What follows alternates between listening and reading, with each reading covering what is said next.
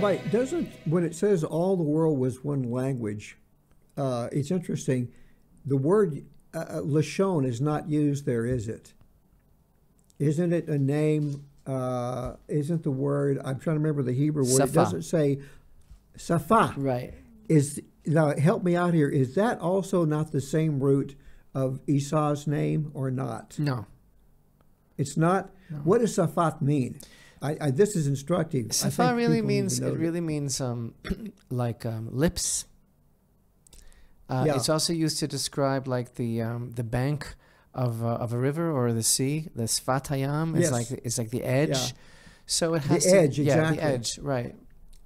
Yeah. So what I'm saying is that word is used to describe the language that everyone spoke, and don't you think it means it's a description of the fact that they were trying to limit Hashem. Their own speech was limited. They could not open up and speak of the eternal. They limited Hashem, and they wanted to put limits on society's growth, and they wanted to limit the faith in Hashem. Right, exactly.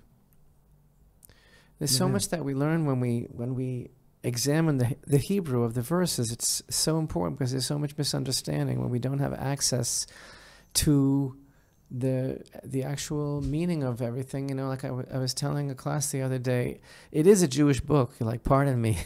And so if you don't mind, it's like it's a Jewish book. And if you don't have the access to the wisdom of the sages, and if you're not able to approach it in a Jewish mindset, then there's so much misunderstanding. And so that's a real basis of serious Torah study. Amen.